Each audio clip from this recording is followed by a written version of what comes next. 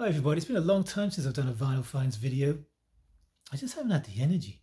I was going to do this as a Vinyl Finds video and I thought, I'm just going to do a Vinyl Find because it's interesting enough, I think, and maybe it'll get me back into it. It's Linda Hoyle's Pieces of Me. 1971, I picked up in a charity shop the other day for £2. A little bit of damage here. It's on the Swirl label,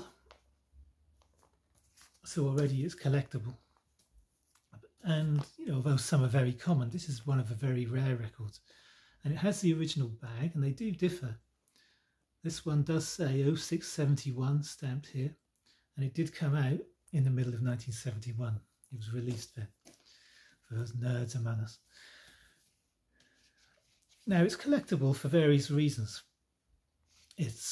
The singer is a very good singer. She was actually the singer in the band called Affinity, who were also on the Vertigo label, and that album as well is a very collectible record. She's backed on this album by Nucleus, another great band, of course, who are very collectible in their own right, also on the Vertigo label. And I think also because this record had such a low print run.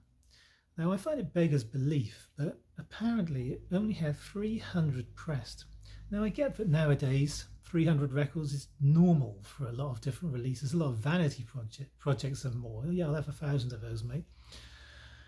But to find a record label, a successful record label at the time, you know, doing well with various bands and artists, to only press 300 records. You know, I can imagine them doing 3,000 and seeing where they go, you know.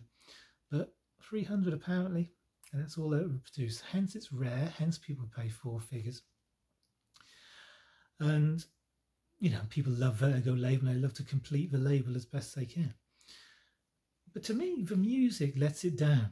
Now you'd think with Nucleus and and she's a great singer and then, you know, some good material on here, it's an uneven listen. It starts off with a Nina Simone cover called Backlash Blues, which she sings well, but she's not Nina Simone, and I think you have to be Nina Simone to sing it for various reasons. It follows in an uneven pattern after that. You get a slow, mellow, soft track, and then a loud track, and then a slow, soft track, and then a loud track. And it goes like that through the entire album. And then it ends on a really mediocre track called Barrel House Blues, which is as bad as the title suggests. So it's a strange affair. Like a lot of Vertigo records, it's collectible, it's big money. As I say, it's hundreds and hundreds of pounds worth, but it's patchy. And although, as I say, the great track is the title track. I think the title sums up perhaps what's going on here. There's a lot of different pieces of me. There are all these different aspects and facets and dimensions to my listening and what I enjoy. And hence it's uneven because there are different kinds of music on here and different styles. So there's no sort of real flow. You can't just sit back and mellow out, and you can't really rock out. It's just up, down, up, down. Some people would say this is a masterpiece. Some people might agree with me. I don't know. Anyway, I thought I'd show it because it's such a rare record. I never thought I'd see one. You know, let alone get my hands on a copy. But I thought I'd show that. There's maybe about 10 of you who might have been interested in that record. That particular copy, side 1 plays brilliantly. Side 2, a little bit of crackle and noise, which will probably just clean off. And there is a bit of a clunk through one of the tracks for about 40 seconds. But it's not a scratch, it's one of those sort of dirty marks. So that'll probably just come off with a good clean.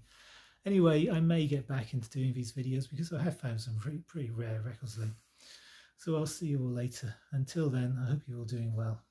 Cheers.